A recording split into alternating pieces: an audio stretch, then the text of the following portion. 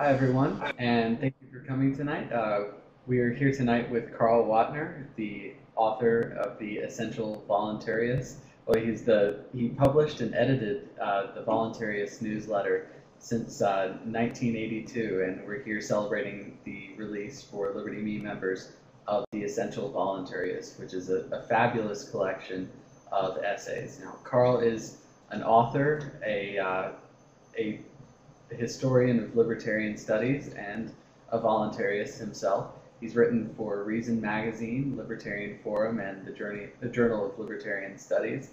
And one of my favorite things about Carl is that he found the "Vices Are Not Crimes" essay by Lysander Spooner. Apparently, that's one of my favorite essays, and I'm so glad he brought it to light. So without further ado, I'll turn it over to Carl Watner.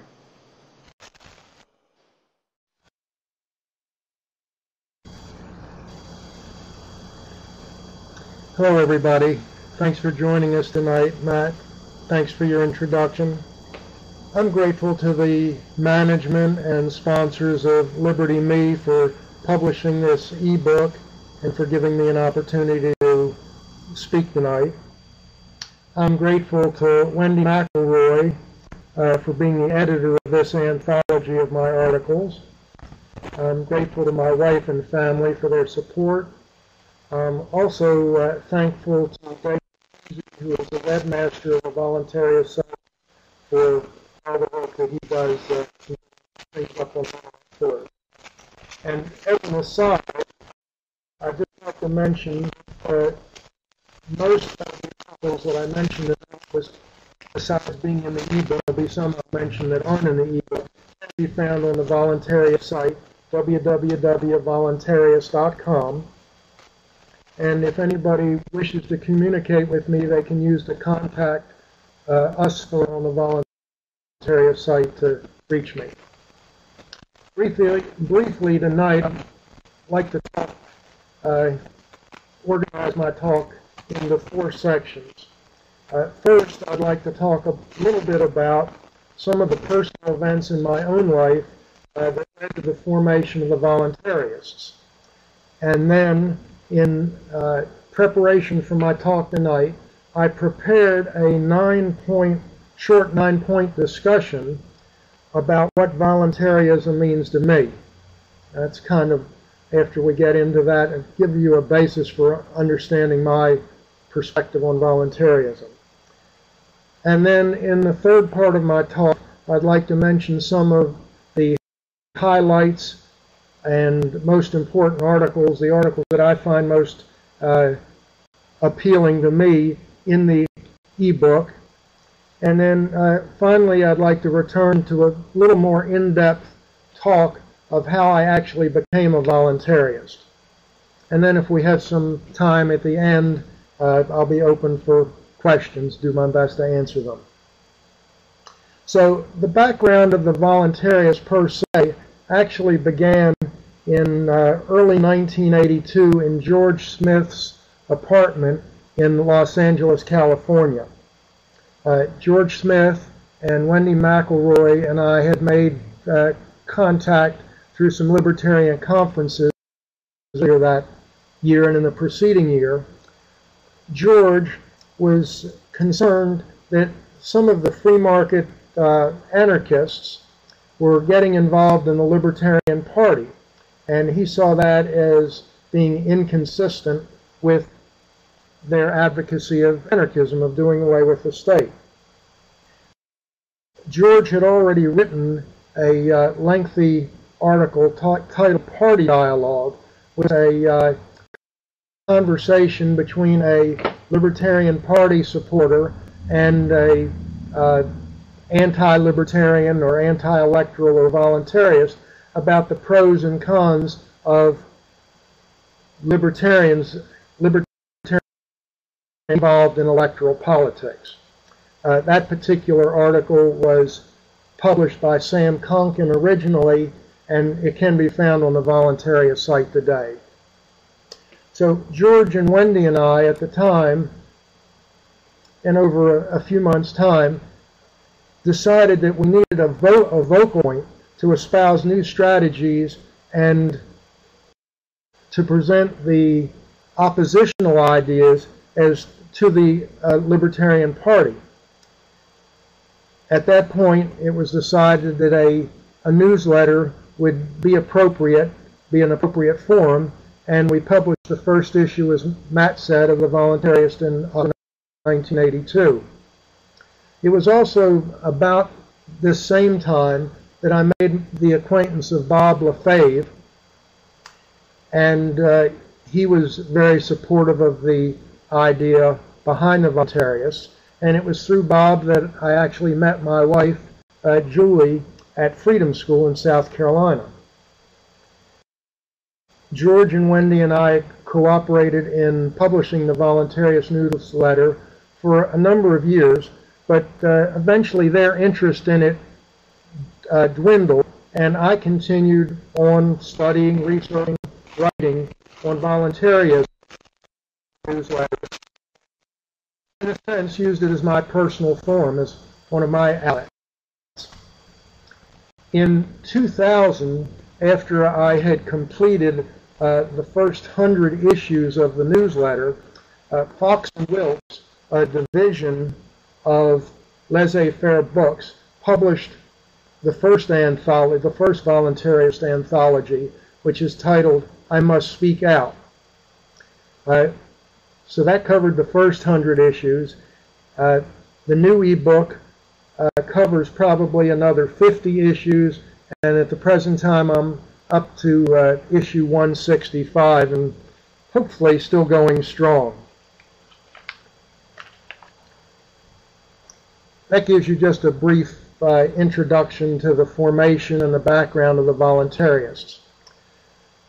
For this talk, I prepared a short 9-point essay titled "What Voluntarism Means to Me."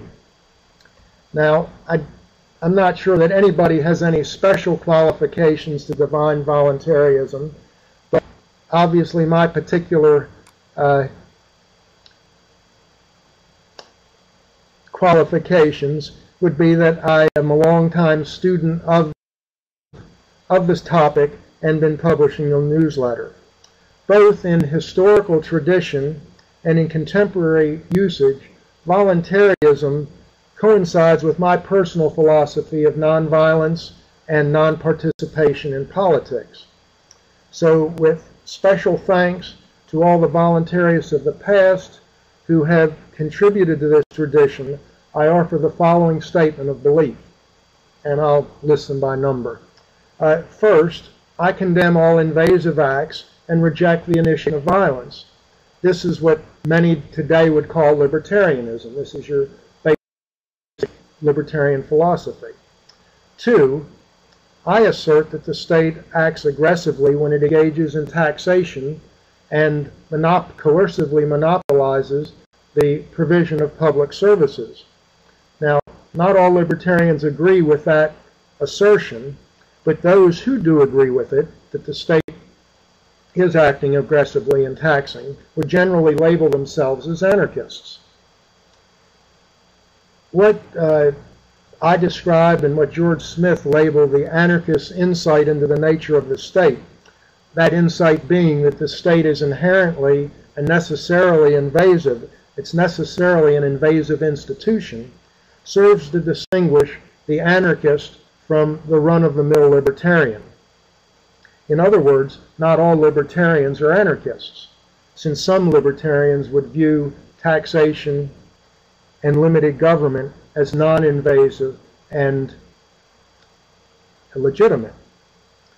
4. I hold the doctrine, which is common among anarchists, that all the affairs of people should be conducted on a voluntary basis. I don't argue for the specific form that those voluntary arrangements would take, only that force be abandoned so that individuals in society may flourish. 5. Therefore, I consider the burden of proof to rest on those who attempt to justify the state in whatever form they should think it takes, since they're trying to prevent people from peacefully using their own property in accord with their desires. 6. Although it's not incumbent upon them to do so, some anarchists try to present their vision of a future stateless society. Based on these visions, we can see that there are many different types of anarchists. The main issues that have separated anarchists historically and theoretically involve the issues of how property will be owned in a stateless society and what means will be used to remove the state from our lives. 7.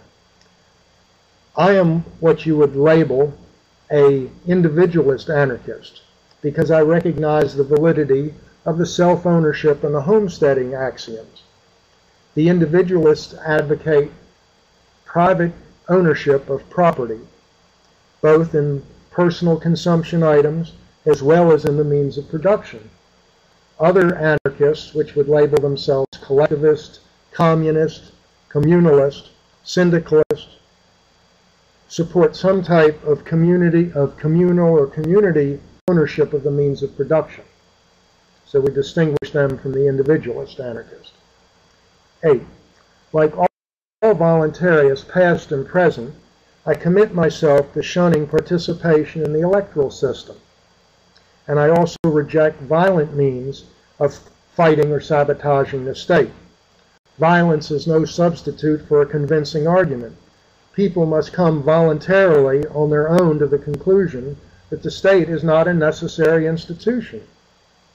Rejection of political means and violence is premised on the voluntarist insight that government depends on the cooperation of the people over whom it rules. A mid-16th century Frenchman, Etienne de la Boétie, was probably the first to call attention to this observation. If enough people withdraw their cooperation and their consent, the state will fall of its own accord. The voluntarist statement, which George and Wendy and I formulated at the very initiation of the voluntarists, puts it thusly, and I'll read this. Voluntarists are advocates of non-political and non-violent strategies to achieve a free society. We reject electoral politics in theory and in practice as incompatible with libertarian principles. Governments must cloak their actions in an aura of moral legitimacy in order to sustain their power. And political methods invariably strengthen that legitimacy. Voluntarists seek instead to delegitimize the state through education, and we advocate withdrawal of the cooperation and tacit consent on which state power ultimately depends. 9, and this is my last point, closing in here, graphically displayed, my description would encompass a large circle labeled libertarians. And then within that circle of libertarians, there would be a smaller circle labeled anarchists.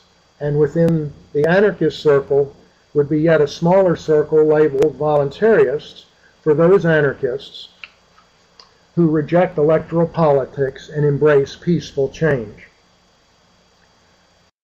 I'd like to conclude this part of my talk by quoting from H.L. Mencken, who wrote this statement in the Forum in September 1930. And I quote Mencken here. I believe, Mencken said, that all government is evil and that all government must make war upon liberty, and that the democratic form is at least as bad as any of the other forms. But the whole thing may after all be put very simply. I believe it is better to tell the truth than lie. I believe it is better to be a free man than to be a slave. And I believe it is better to know than to be ignorant. And that pretty much summarizes up my sentiments on being a voluntarist. Now I'd like to just mention some of the highlight articles that are in the e-book, call them to your attention. One of the introductory articles is titled The Fundamentals of Voluntarism. And this was done very early on in the formation of the voluntarists. And if you're looking for a sort of a slightly longer description of voluntarism, more just what I just went through, what voluntarism means to me, I'd suggest you look at this. Here this is a brochure that I put together primarily with George and Wendy's help, and I labeled 7 arguments in favor of voluntarism. The epistemological argument, mainly that you can't shoot a truth, that if you rely on the truth, that is your best strategy.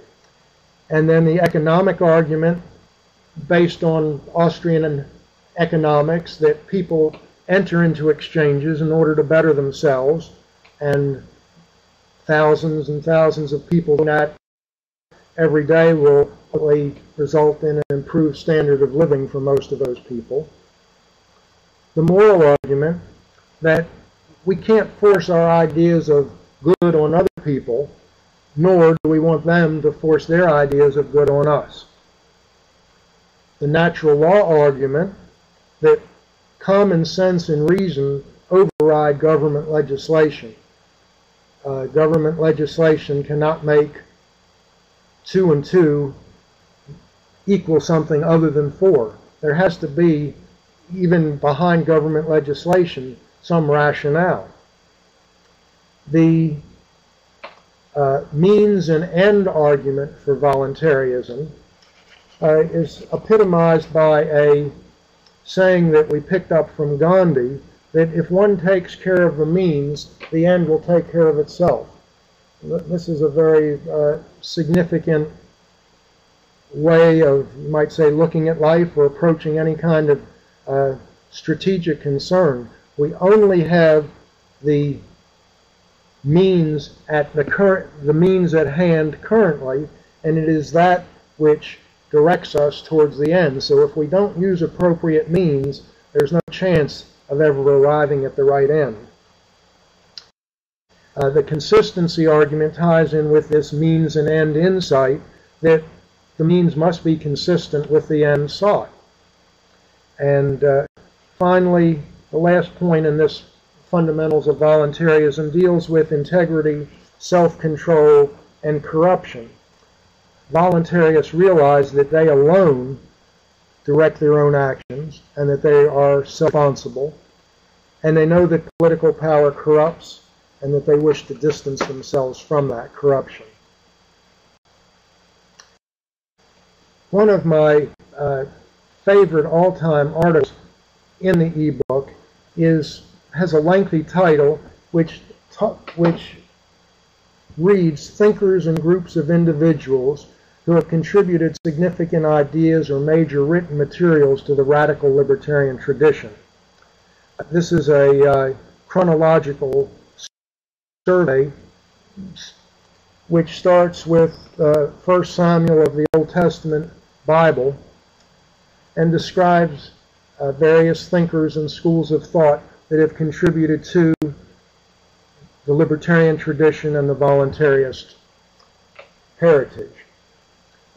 It ends with mentioning Murray Rothbard, Ayn Rand, Bob Lefebvre, Andrew Galambos, and others. Another good introductory article, and article which will give you a historical perspective on voluntarism, is an article titled "On the History of the Word Voluntarism." It goes back somewhat lexicographically and looks how voluntarism has been used both in arguments for religious freedom, separation of church and state, as well as attacks or criticisms of government taxation.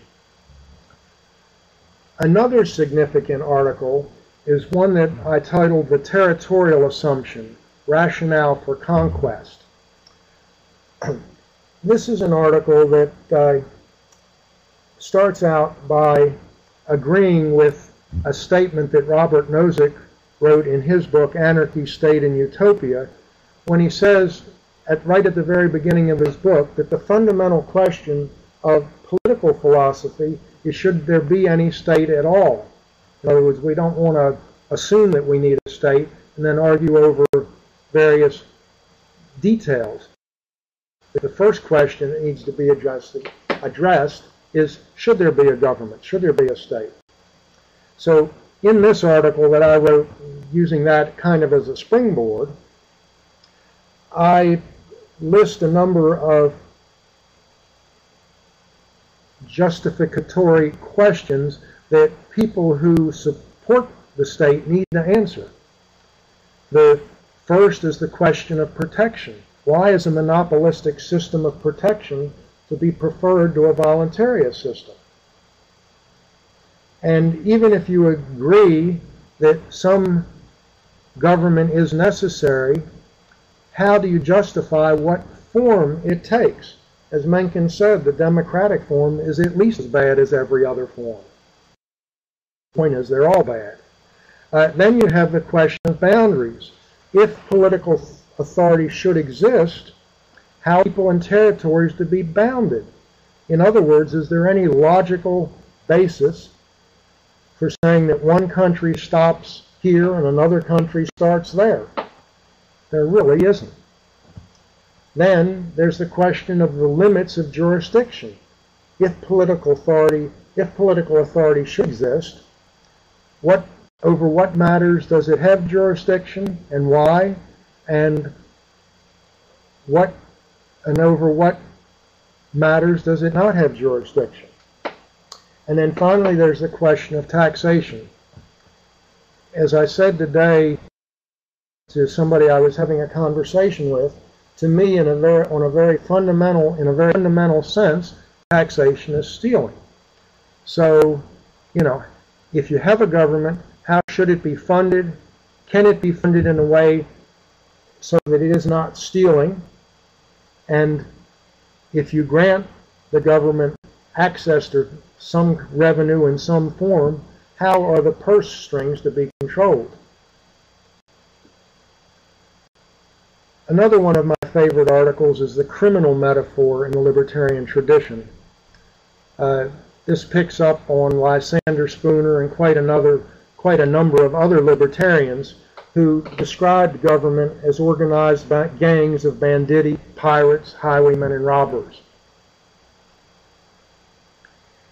In the article, The Case Against Democracy, I quote Robert Nisbet, who says, "With all respect to differences among types of government, there is not in strict theory any difference between the powers available to the democratic and to the totalitarian state." And of course that's a anarchist insight into the nature of government. There's quite a few articles in the e-book on the historical aspects of voluntarism, and I'll just very briefly mention them. One is called The Noiseless Revolution, in which I look at the history of time zones in the United States, which were not started or inaugurated by government, but rather through the railroads to set up time zones in order to establish or rationalize their schedules. In the article Hard Money in the Voluntarist Tradition, I look at the fact that during the gold rush in California and later in Colorado and even in the southeast part of the United States before the Civil War, there actually was private gold coinage. And it actually existed. Numismatic collectors today can find those coins. There's an article on voluntarism and the evolution of the oil industry.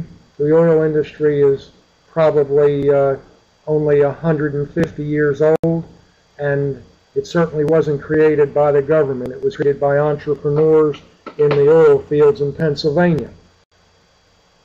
There's articles on voluntarism and educational statism that deals with government-run education in the United States and how it evolved.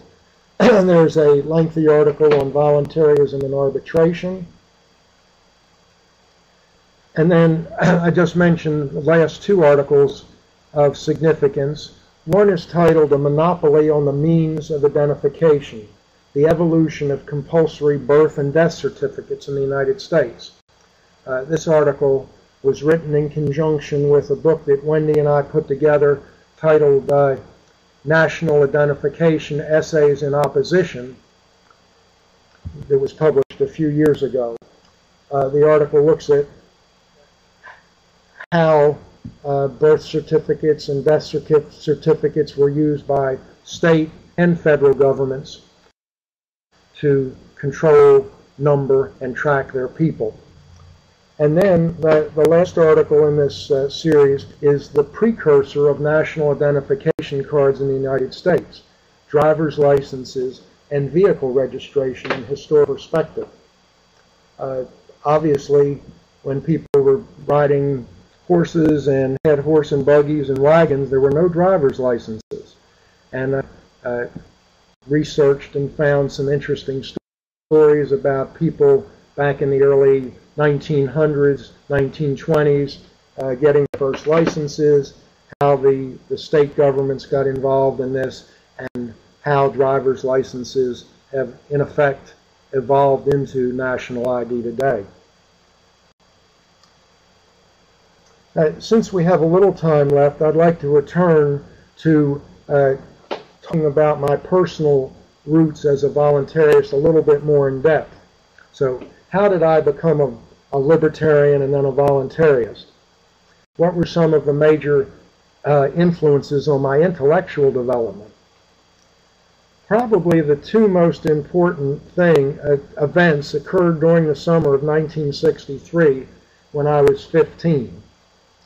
First, I read an editorial in the Wall Street Journal that commented on Ludwig von Mises and free market economics. I grew up in a family where we owned family businesses, and my father was, I guess you would describe, conservative, free market oriented. So this reference to von Mises got me started.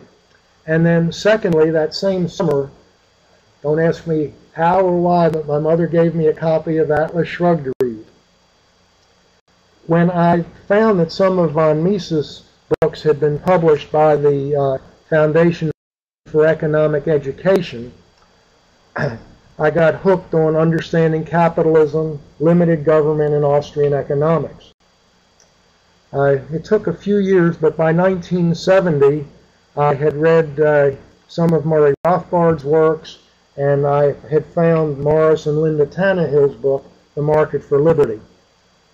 That was sort of the turning point in my life then that convinced me that government was as unnecessary as any other evil, as Morris had put it.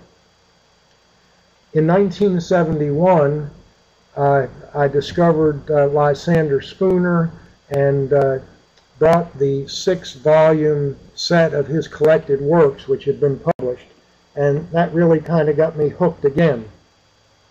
During the mid-1970s, I published a number of articles in Reason, on Spooner, on Thoreau, on Gustave de Molinari, and on one titled Private California Gold, that dealt with the hard money tradition and the voluntarist tradition.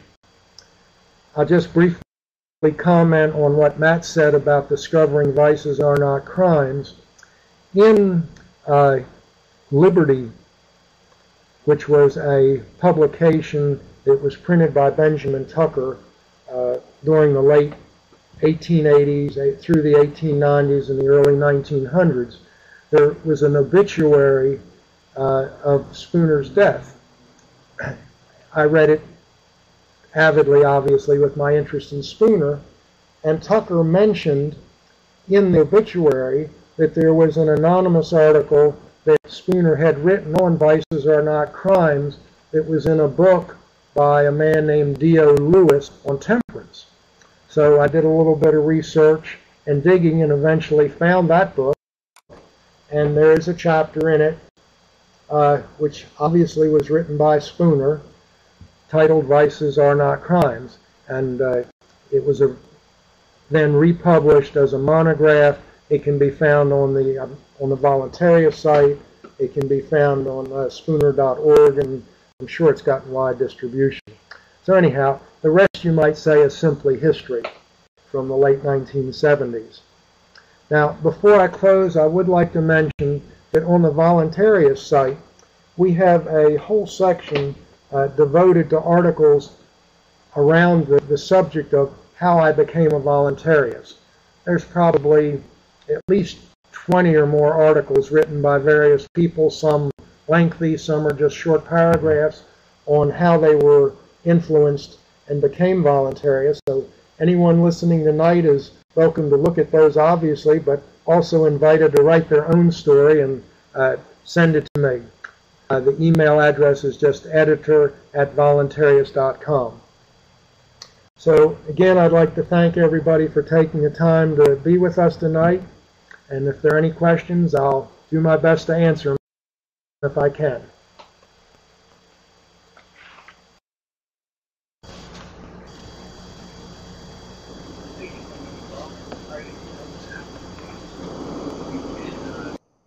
Ask it in text in the questions tab to the right, or if you'd like to come on video and ask a question, you can click video chatting in the upper right and then click start your webcam, and I should be able to bring you on screen. All right, I'll bring it up in. Henry says the founder of the original voluntarism, Oberyn Herbert, supported both voting and tax. We could have a semantic debate over whether taxes or not, of course. So voluntarism viewpoints of your position are opposition to taxation in contrast to minarchists, and voting in contrast to even some anarchists who agree that voting can be legitimate defense that. All right, it's a little bit hard to grasp the entire question, but I'll do my best to grapple with it. All right, first of all, if you read the article on the history of the word voluntarism, Oberyn Herbert was not the first one to use it. George actually picked it up after he researched an article on the opponents of government education in England during the 1840s. They specifically used the term voluntarist. Henry is definitely perceptive in questioning me about Herbert, and actually I thought when I kind of generalized that somebody might raise that issue. Herbert, and we don't agree, there's a lot written about Herbert that you can find, but in my opinion he was in favor of voluntary taxation, and although he had been a member of Parliament, he realized that there was lots of problems in a political approach. So to try to answer one part of the question, the term voluntarist had not been used in the late 20th century to any great extent. It had a rich history as far as George and Wendy and I were concerned, and it served as a very appealing label to differentiate ourselves from those in the Libertarian Party who were, for lack of a better identification, anarchists who believed in an electoral strategy. Hopefully that answers most of the points. Great. Answer. I'm reading. Actually, the next question is from me. Now, you said in one of the essays in the Voluntaryist, you said, hopefully, if someone in the future finds copies of the Voluntaryist newsletter, the anthology that I'm proposing to publish, they will help to rekindle, rediscover, or elaborate the ideal of a totally free market society. One doesn't need to be a pessimist to see that those ideas might one day disappear. Even in our time, only a small part of the population embraces libertarian ideas, and only a small number of libertarians would consider themselves voluntarists, people who reject voting and the legitimacy of the state. Even the individualism of several centuries of American history is in danger of being obliterated by state propaganda, and the voluntarists will play some part in preserving a record of those times in history when men were free to act without state interference, and were self-confident enough to know that the state possesses no magical powers. Now, that's a really, really interesting thing to look back on. I think it was written in 1998. Now that libertarianism has exploded over the last few years, are you still pessimistic as to the outlook for liberty in the short run? That's somewhat difficult to answer. I always try to look on the bright side of things, but we have a friend who wouldn't probably even describe himself as a libertarian, but he's a natural-born free market person, and the expression is the noose is tightening. Anybody who at least is active in the, I guess you'd say, the business world, would feel the noose tightening. Anything from the FACTA laws that the IRS is trying to get about foreign accounts to all the myriad bureaucracy that we have. So that's kind of one response on one level. But on another level, obviously, the internet has helped spread the libertarian message and the voluntarist message. So, I guess all we can say is, it's up to history to let us know how things end up. I would mention, just in perspective, though, that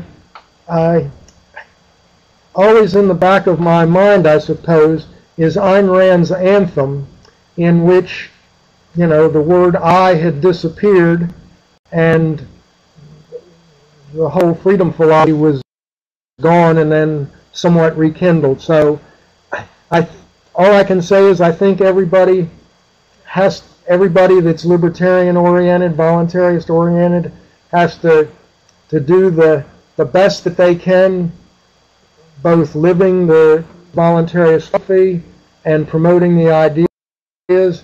And as I said before, you take care of the means, the end will take care of itself. And wherever that ends us, that's the best we can do. All right, Johnny Bach Halberg asks, Carl, I don't know much about your business background, but I'm curious about any thoughts about the best way for someone who agrees with your ideas to make a good living. Do all voluntarists take a vow of poverty? No, certainly not to my knowledge. That's a very difficult question as to how to answer, and it's a different answer for each person, certainly.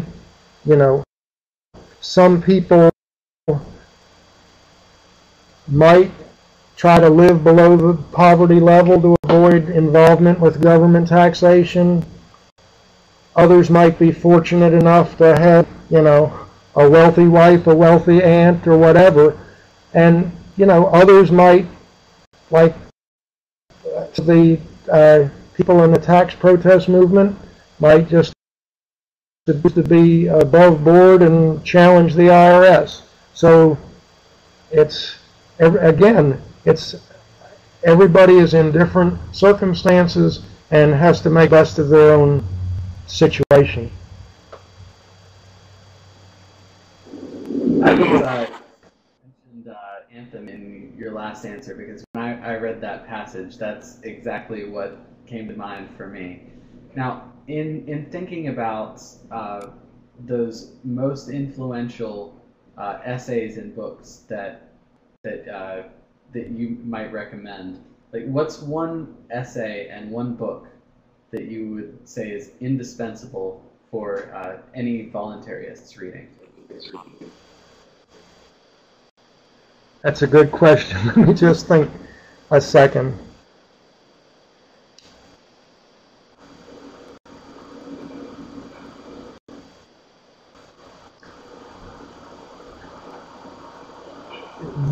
Matt, I'm just trying to grapple with your question a minute.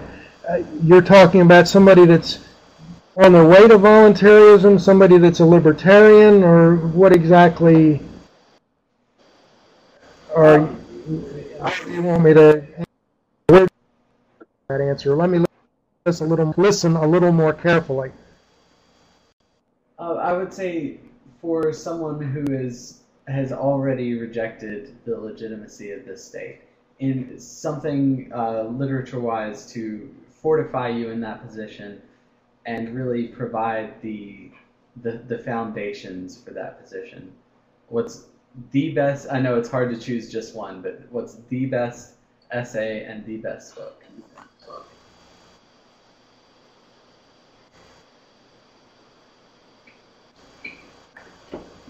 That requires some thought for me to answer.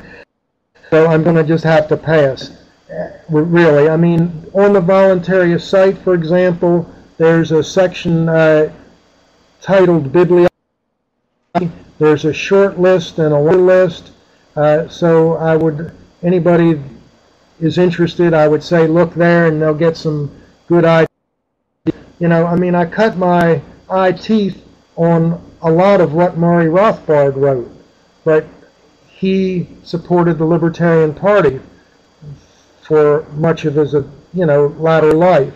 But there's a lot of voluntarist meat, you might say, in what Murray wrote.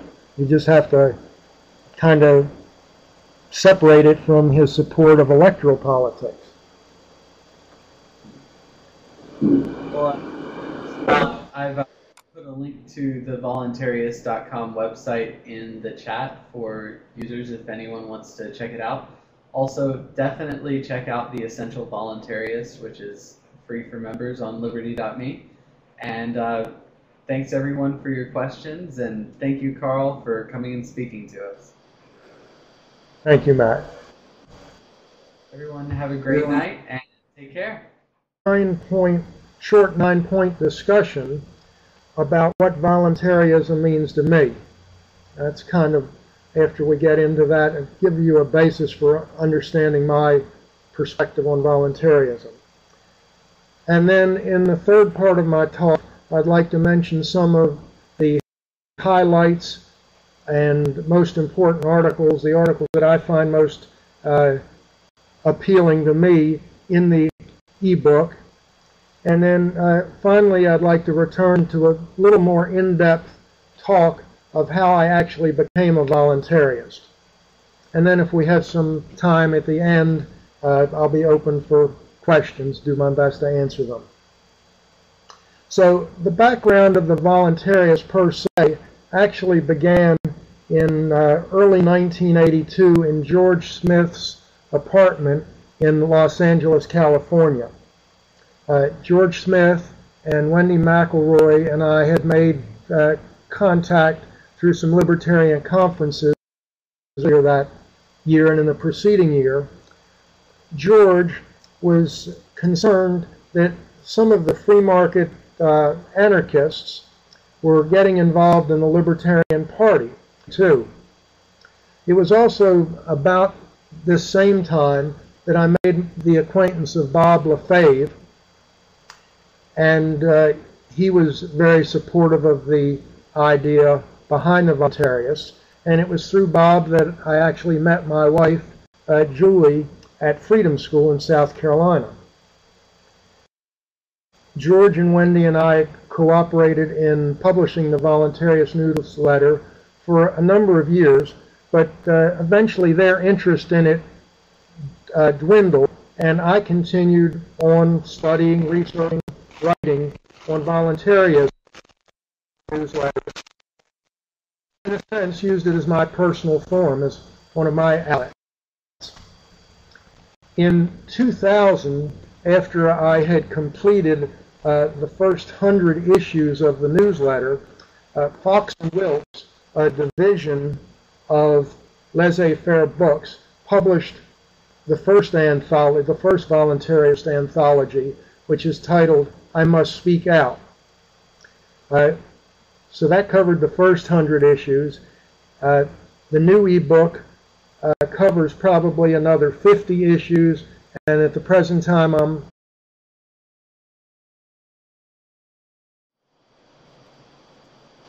Hi everyone, and thank you for coming tonight. We are here tonight with Carl Watner, the author of the Essential Voluntarist. Well, he published and edited the Voluntarist newsletter since 1982, and we're here celebrating the release for Liberty Me members of the Essential Voluntarist, which is a fabulous collection of essays. Now, Carl is an author, a historian of libertarian studies, and a voluntarist himself. He's written for Reason Magazine, Libertarian Forum, and the Journal of Libertarian Studies. And one of my favorite things about Carl is that he found the "Vices Are Not Crimes" essay by Lysander Spooner. Apparently, that's one of my favorite essays, and I'm so glad he brought it to light. So without further ado, I'll turn it over to Carl Watner.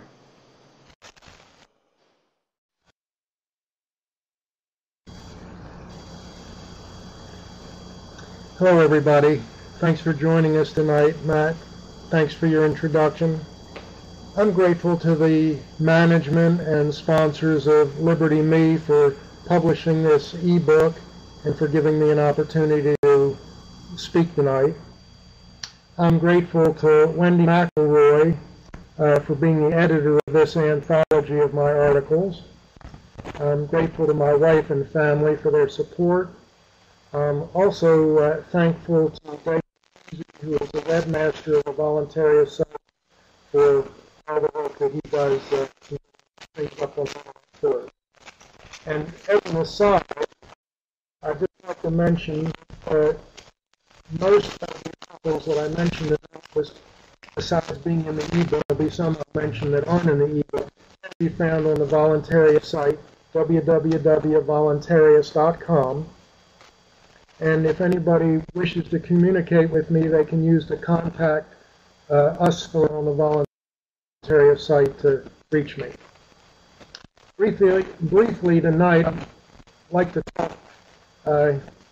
organize my talk into 4 sections.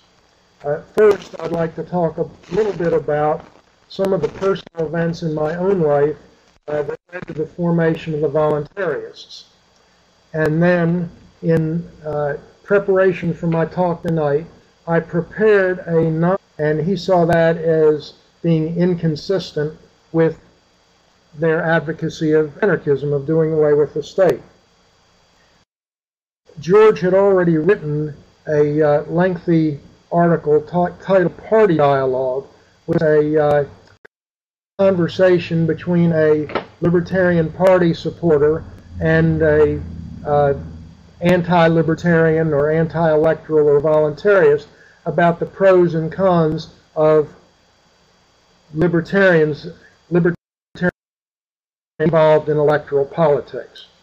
That particular article was published by Sam Conkin originally, and it can be found on the Voluntaryist site today. So George and Wendy and I, at the time, and over a few months' time, decided that we needed a vocal point to espouse new strategies and to present the oppositional ideas as to the Libertarian Party. At that point, it was decided that a newsletter would be an appropriate forum, and we published the first issue, as Matt said, of the Voluntarist in 1982.